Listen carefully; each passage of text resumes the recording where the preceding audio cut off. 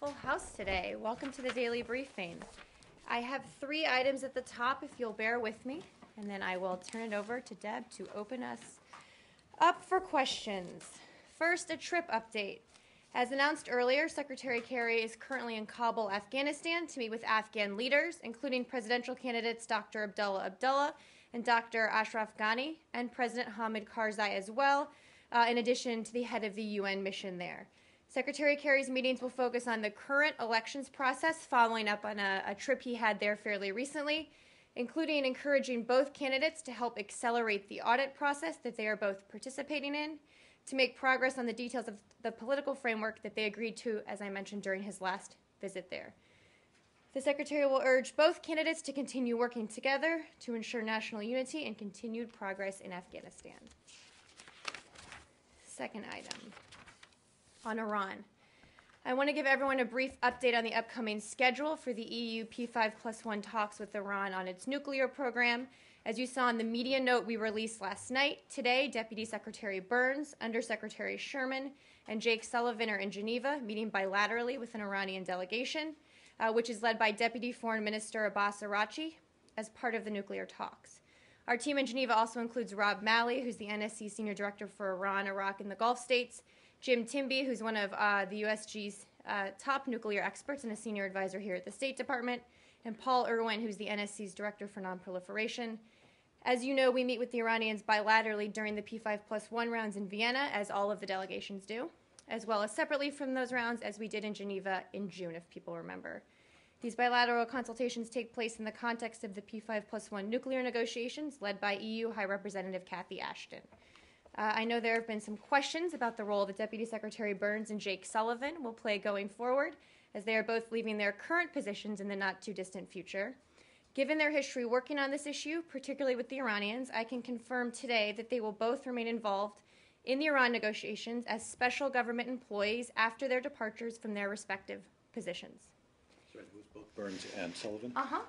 In terms of schedule, we expect to hold an EU P5+1 round of talks in September, in advance of the ministerial meetings at UNGA at a location that's still being determined. We will also likely hold an EU P5+1 meeting on the sidelines of UNGA, as we did last year, if people remember, possibly with ministers participating in some way. The specific details of these meetings remains to be worked out.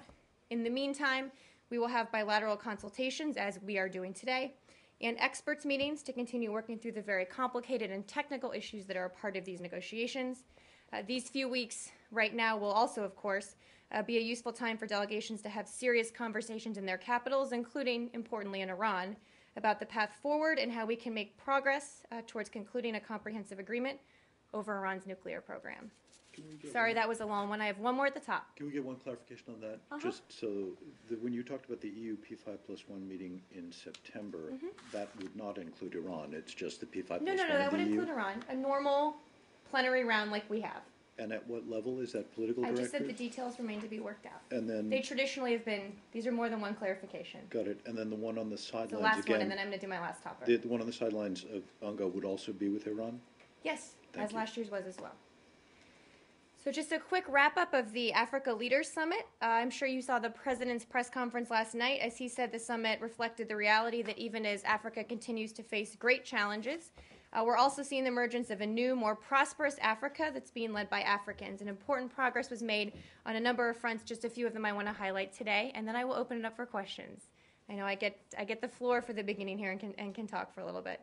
I want to highlight commitments for $33 billion in new trade and investment, major new commitments to the Power Africa initiative to triple our goal and aim to bring electricity to 60 million African homes and businesses, new investments in people through programs focusing on health, entrepreneurship, and young Africans, among other things, an additional $4 billion in investments for Africa's development, including for support to maternal and child health and the delivery of vaccines and drugs, new investments in African peacekeeping and security initiatives to meet common threats from terrorism to human trafficking, and finally, opportunities to address good governance, including stepping up efforts to fight corruption and develop a new partnership to combat illicit finance. So I know there was a lot of activity here over the past few days, and I just wanted to highlight a few things we got done.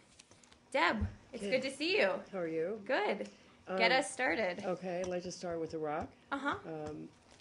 ISIL sees this dam up in Mosul, and I was wondering if you all could put that in perspective in terms of developments there. Also, what can you tell us about the administration's thoughts about how to help these trapped Iraqi civilians, these religious minorities that are kind of in trouble? There's some discussion right now about humanitarian aid and whether or not that might include airstrikes, or what can you tell us about that? Well, I'll start with the dam, and then let's go to the broader question.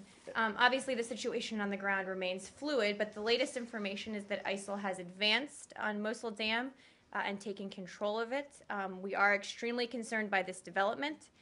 The dam is a vital part of Iraq's infrastructure as it controls water levels on the Tigris River.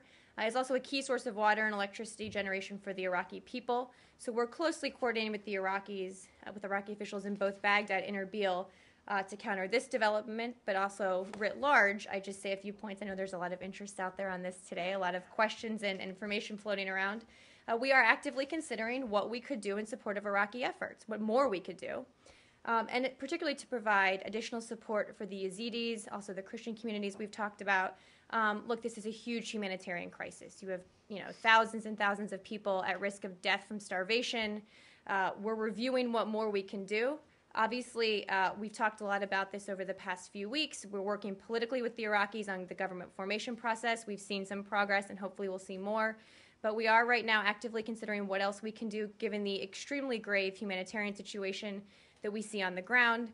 You've heard my colleague at the White House, who I think just talked about this as well. So we're looking at options. What about aid? What about helping the Kurdish fighters? The Peshmerga? Yes. In what way?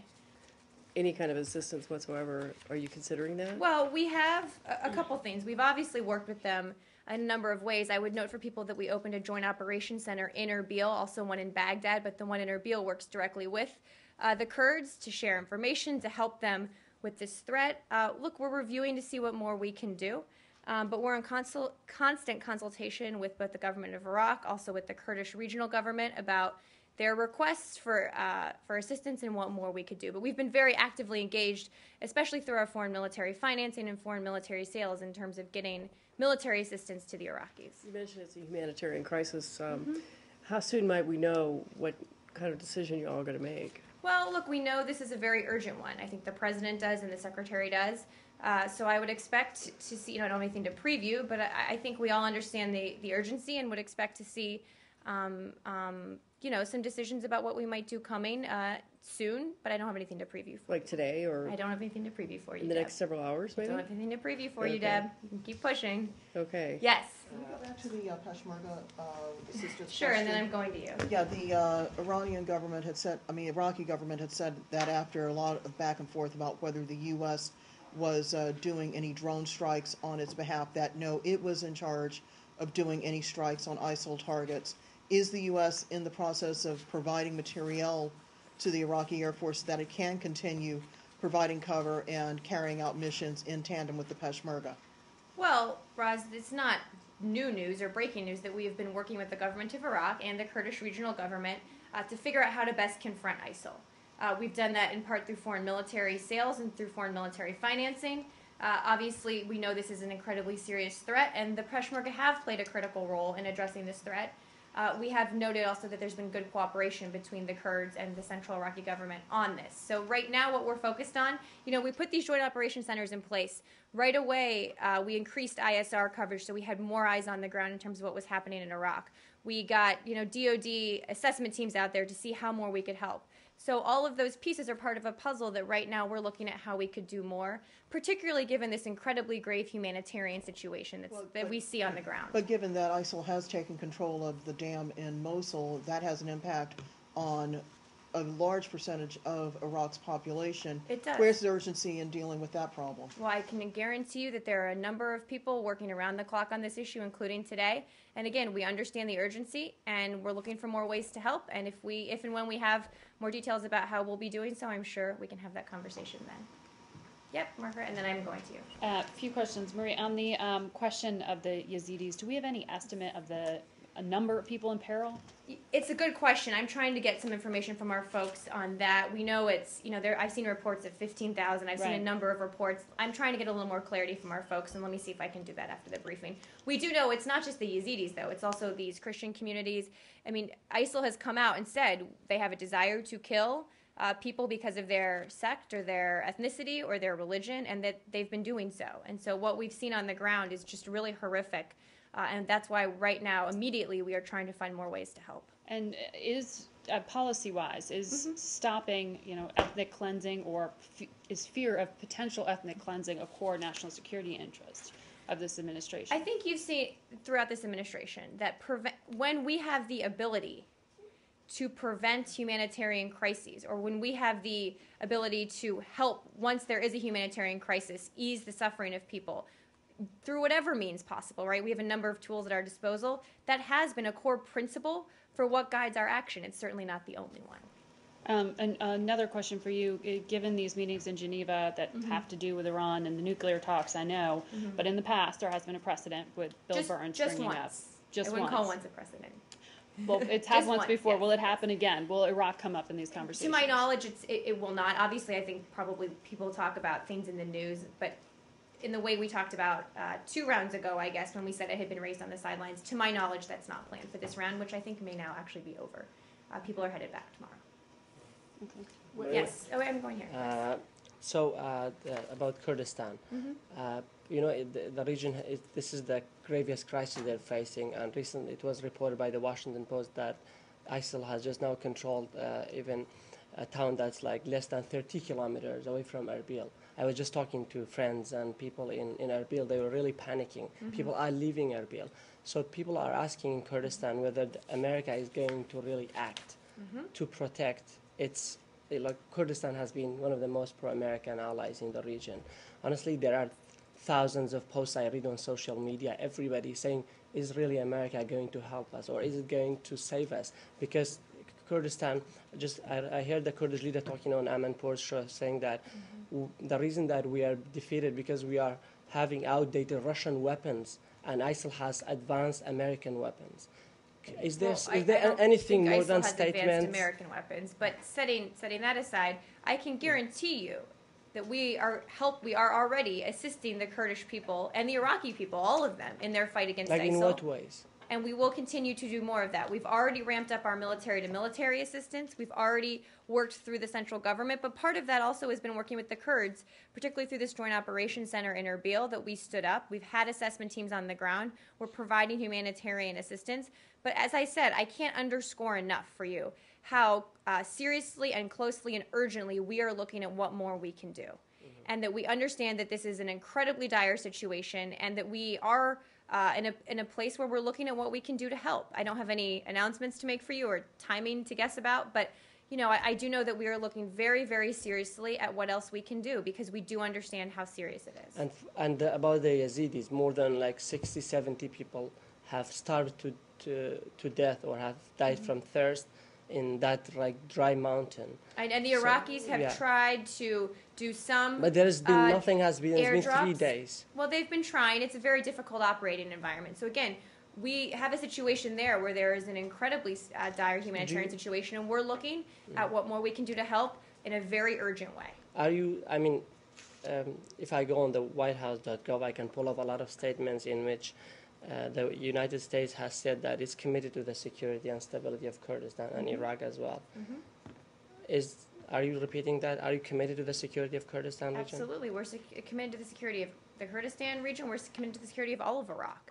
That's why we are so deeply engaged here. That's why, again, today, I guarantee you there are many, many meetings going on in this building and elsewhere about what more we can do. We're looking at it in a very serious way. How prominent is the discussion of providing military materiel, as opposed to providing U.S. troop assistance? Well, I'm not going to outline any specific options, sort of take on or off the table any specific option. I think you've heard the president in the past speak about the fact that anything we do, first of all, anything we do has to be accompanied by a political moves in Iraq. We've seen some moves toward government formation, but we need to see a prime minister named as soon as possible. That there's no American military solution here. Obviously, also talked about the principle of no combat troops on the ground. He's outlined those in a variety of ways throughout the past few weeks. So those are sort of, I think, part of how decisions are made, but obviously no decisions to talk about yet. Call me stupid, but why does it matter whether there's a new PM or whether Maliki is still in power? Well, we've said that a new government needs, because there's been an election, first of all, and there needs to be a new government in place. And so we have a COR speaker, we have a president, and the next step in that process is a prime minister. We have said one needs to be appointed as soon as possible and to govern in an inclusive way. So there are consequences to elections, and we want to see them carried out here. But ISIL could continue its advance. It could turn on the Yazidis. It could turn on the Christian minority. It already has. Yeah, well, it could step it up. That's true. And it could actually That's why attack we need the a government strong in Mosul government formed and in in Erbil. Baghdad that So- will work with the Kurdish regional government as folks in Baghdad have done for many years now to increase their coordination and cooperation as they fight this threat together. But that's a key part of it, is getting a strong, inclusive government in place. But trying to work out the logistics of installing a new government in the central, in Baghdad seems to be more of a priority, if you're stating this correctly, than it is with dealing with the security issue in the Not at northern all. third of the country. And not at all. Look, we can do more than one thing at a time. We believe they go hand in hand. That's why, even while there hasn't been a new government in place, we've continued to up our assistance to the Iraqis throughout these past few weeks. We provided, we put more ISR coverage in place. We provided these assessment teams. We did X, Y, and Z, all while there was still government formation happening. So this has been an ongoing process, but they need to step up to the plate and uphold their end of the process as well.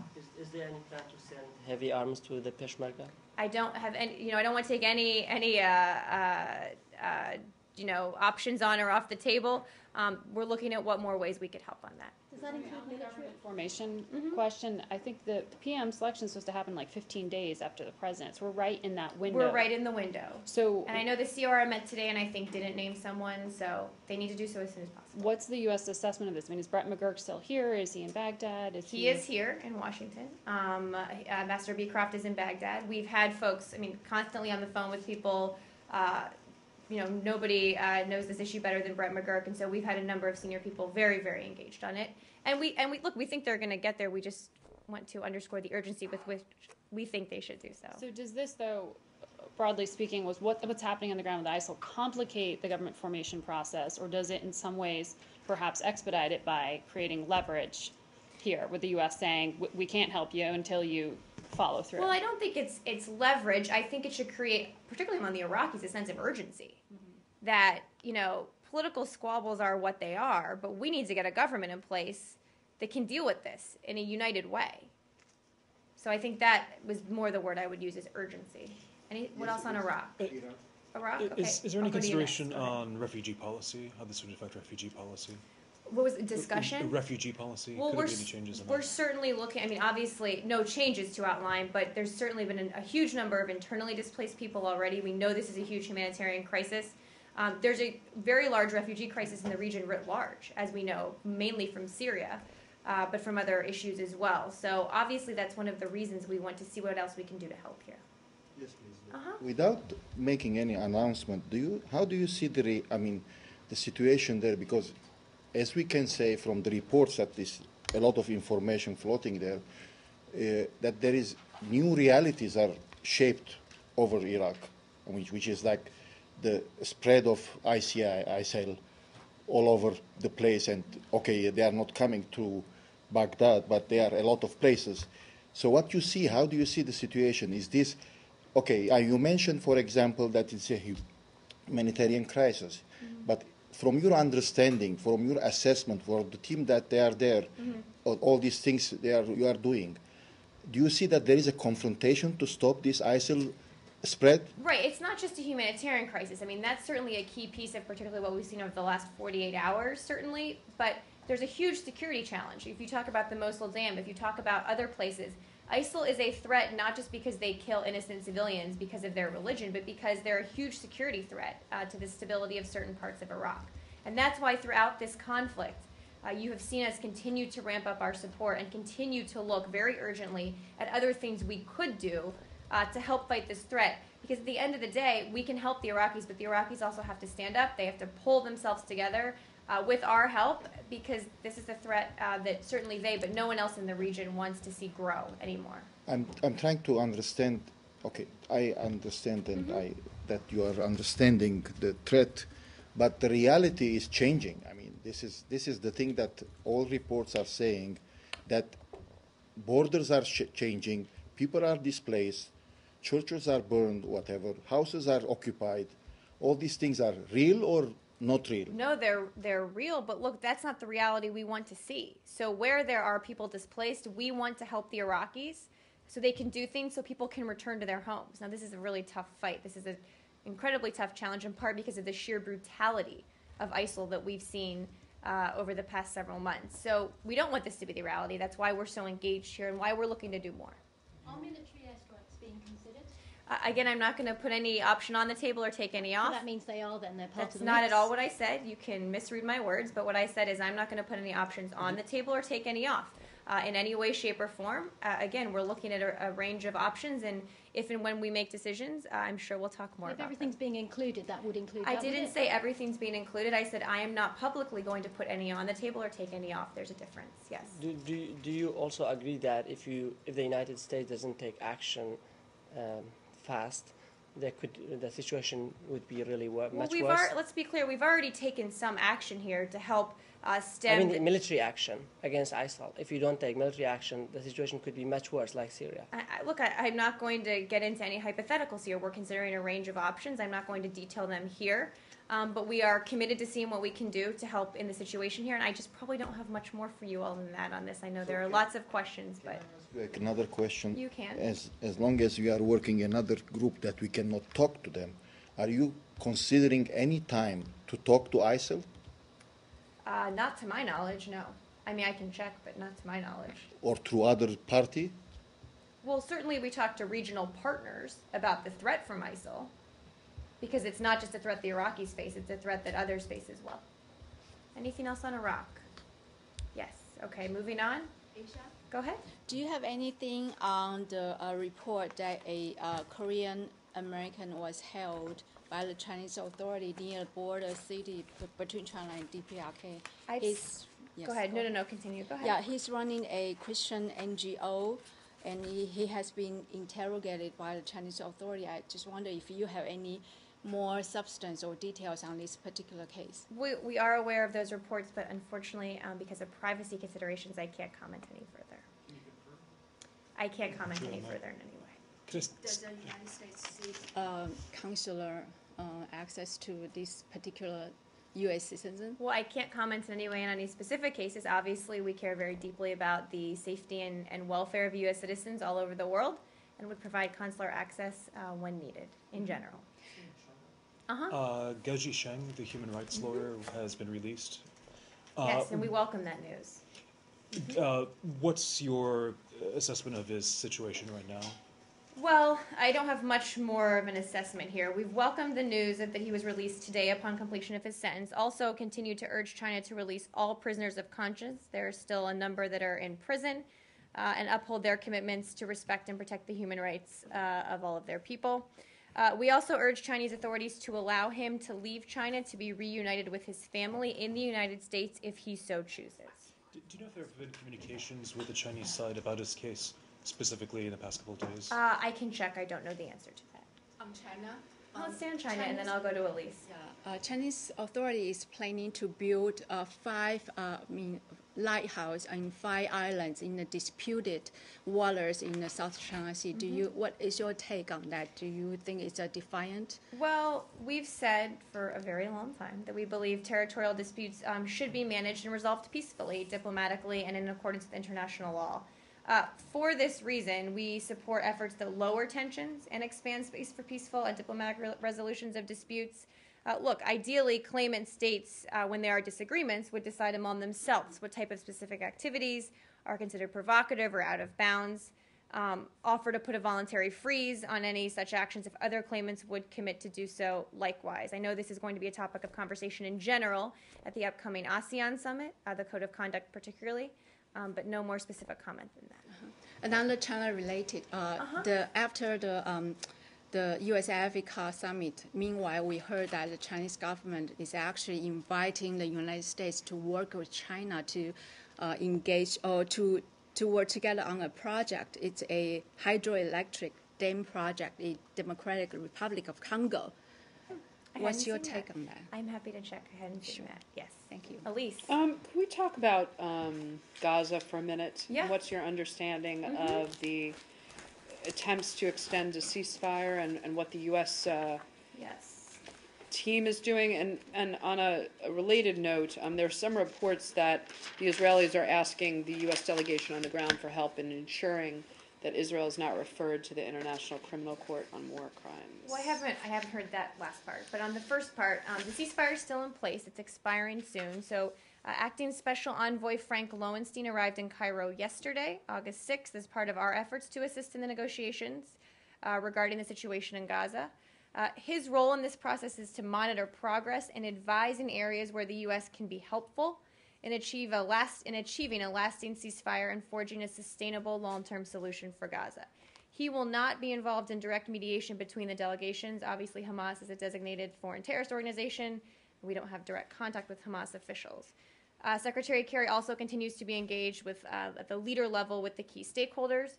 So this is part of a process. Obviously, what we need to see is a longer-term ceasefire put in place. And if Frank can help and our team there can help and Secretary Kerry can help by making phone calls, we are absolutely there to do so. I have a related kind of follow-on question. There are some reports about this UNRWA school that has like this summer camp where Palestinian children are taught, to hate Jews and to, they call it Camp Jihad, that they're kind of taught about jihad. And since U.S. taxpayer dollars do go to UNRWA, I'm wondering if you've been notified of this. Are you investigating? I've seen those reports, and our folks are looking into it. They didn't have any clarity for me when I came out here, but I'll follow up with them because I obviously any anti-Semitic language, any language like that really just has no place in the discourse about this or any other issue. So let me check on the specifics. I had no confirmation of that before I came out. Yes, please. Can I follow up with your earlier point about Frank? You're saying that he's not directly involved. He's not involved in direct mediation between the delegations. In other words, he's not talking directly to Hamas. Okay, certainly, he's not talking directly to Hamas. Is he dealing with the Israelis and the Egyptians? Certainly. Is he in talks? He's not, in every meeting, but he's there on the ground talking to them. And what's the United States understanding of the 48-hour extension of the ceasefire that the Israelis have agreed to? Well, it's my understanding that obviously the ceasefire is still in place and will be expiring soon, and that there's no extension that's yet been put in place. That's my understanding. Again, things are changing minute by minute. Probably changed since I came out here. Yes, I'm going to go here and then back to you. The family of Tariq Abu Qadir, the 15-year-old boy who was beaten, an American Palestinian, detained in Israel, was here meeting with senior officials on Friday, they tell me. And they raised a case, two cases of two other American teenage boys who are in detention, Muhammad Abu Nai and Muhammad Abu Qadir, same name, different person of the teen that was killed. Do you have any details about what? Yeah, and I can't confirm the part about them being here on Friday. I'm happy to check. I just don't have that in front of me. I can confirm that Muhammad Abu Nieh, I think that's how you say that, or Nai, is a U.S. citizen, was arrested on July 3rd during protests in the Shuafat neighborhood in East Jerusalem. He is currently being held in a youth section of a prison there. The U.S. Embassy in Tel Aviv is providing consular assistance. A consular officer visited him on July 31st and attended his hearing on July 22nd. The embassy is also in frequent contact with Muhammad's family and his lawyer. We are calling for a speedy resolution to this case. This 15-year-old has now been held for 5 weeks in Israeli custody and are gravely concerned over the prolonged detention of this U.S. citizen child. He does have a lawyer working on his behalf as well. In terms of the other name, we've encouraged family members of any U.S. citizens who are being detained to immediately contact the U.S. Consulate General in Jerusalem. I can't confirm, and our folks could not confirm, that there was another U.S. citizen by that name being held. So we'll check, but we just couldn't confirm that. It's a housekeeping issue. Why is the embassy in Tel Aviv working on this guy's case and not the Consul General in Jerusalem? Which one? The first one? Why is the embassy in Tel Aviv providing consular assistance? And not the Consul General? The answer is I don't know. It may be where he's being held in the prison. It may be because we're working with the Israelis. I'm just not sure. Now, you've been talking to the Israelis about this for several weeks. I mean, why are they not releasing him? Well, look, our role here is to ensure that he is afforded due process under local laws and the protections required by international law, and do want a speedy resolution to this case. We are concerned, I think I said gravely, about the fact that he is still in custody. What are and the fact that he's a minor, how does that affect what the U.S. government can do on his behalf? Are there added levers that can be used?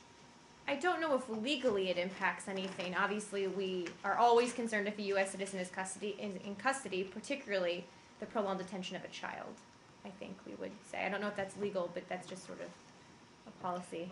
And can you see how frequently people have been able to see him, given his age? Are they able to assess the conditions in which he's being held? I can find out if the frequency. We are concerned about allegations that he has been mistreated while in custody. We take all these allegations seriously and have raised our concerns with the appropriate authorities. Can I just, broaden this out a little bit? You are giving the Israelis, and you've said from this podium, an extraordinary amount of assistance, military aid.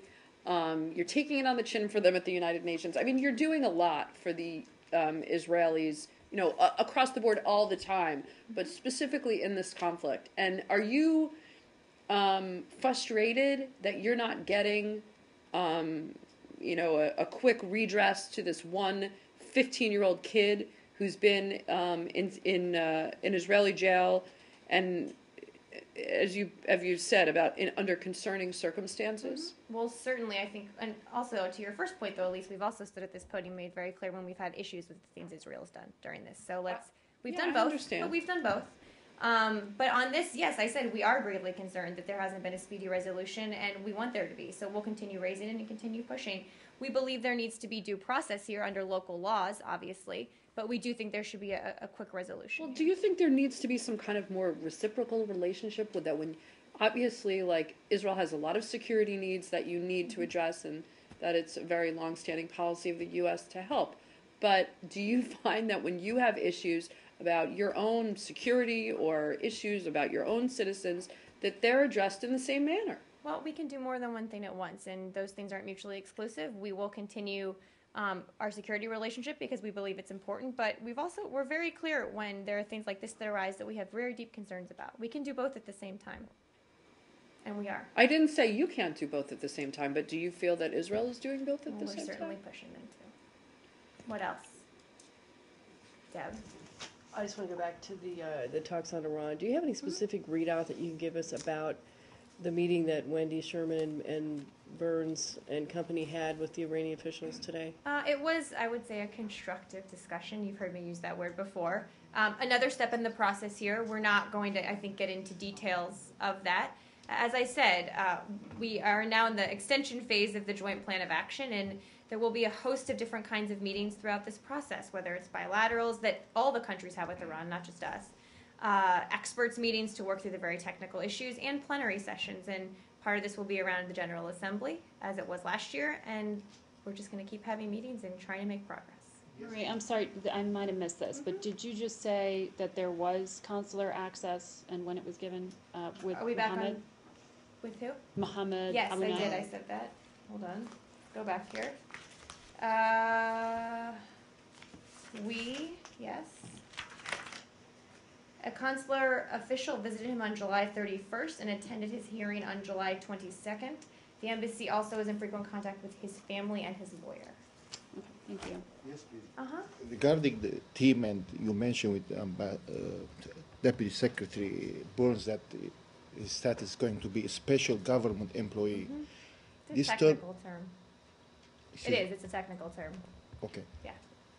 For him and for other persons. For Jake Sullivan. Yeah. Yep. I know there's been a lot of questions given Yeah, I their mean- role I in mean, the talks. If once they leave their current positions, this they will title still work on is this. to be specific for this, For these negotiations. not for other things. Correct. Deputy Secretary Burns and the Vice President's National Security Advisor, Jake So Sullivan, we- have been very involved in the Iran negotiations. And since we have an extension and each of them will be leaving their current positions, Jake actually fairly soon, they will remain just in that capacity as part of the Iran talks.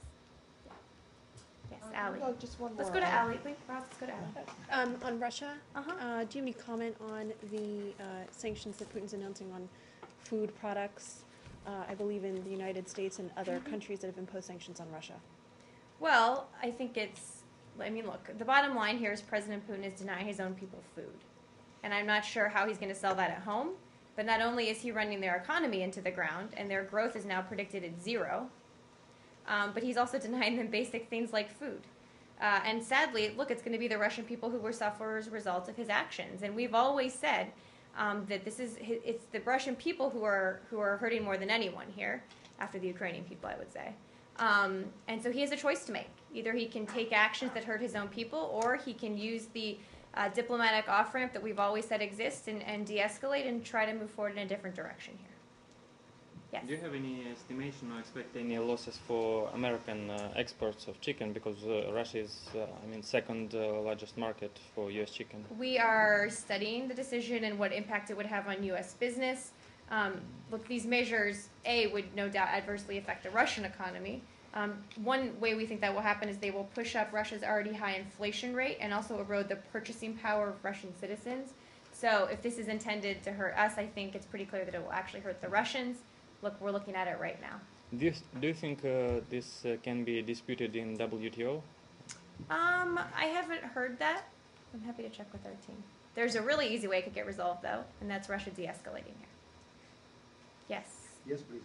Regarding this issue, there is a report in British press about a deal, gas deal or oil deal between Russia and Iran. Yes. Do you have any comment about it? I do, and I think those reports have been out for a long time, and quite frankly, many of them are erroneous. Guardian, I think. There's a new one out, yeah. We've seen the reports of this, that there was some MOU signed between Russia and Iran agreeing to further talks in September on a variety of economic and trade issues. Look, there's been a lot of rumors out there about this deal. It's still unclear whether this oil for goods deal has progressed in any substantial way. If it were to move forward, this would obviously raise serious concerns and could be potentially sanctionable. Being in Geneva and other places with Iran, did you raise this issue at any time? We've certainly raised it, I believe, with the Russians and also with the Iranians, I believe. But I can double check on that. Yes. Roz, did you have another one? Yeah, just a final one on Gaza. How worried is the U.S. that if the ceasefire is not extended, that we will see fighting again, given that Hamas's military wing is threatening to start firing whatever it has left in its arsenal? Well, I think we are very concerned that without an additional ceasefire, there will be more bloodshed on both sides. I think we are. Yes. I apologize if I missed it when I was coming and going, but were you asked about reports of a U.S. citizen possibly being detained near the North Korean border? I was, and I said I'm aware of the reports and don't have any further comment due to privacy. Thanks. Briefly, I saw that Secretary Kerry made a statement on Cambodia on the Cambodian did. trials. Just to pursue that, he was talking about continued support for the tribunal. Do you have any ideas of what the U.S. support is now and how that would change or not change? I don't, but it's a good question. Let me ask. Anything else, guys? Deb? I have a real minor one here about. I always hesitate when people say that. Well, it might not be minor to Argentina, but Okay. Argentina is challenging some U.S. court decisions at the World Court. Okay, I haven't seen that. And we need to know if the U.S. thinks the World Court has jurisdiction over this issue. Okay, let me check. Okay. Yes, Margaret.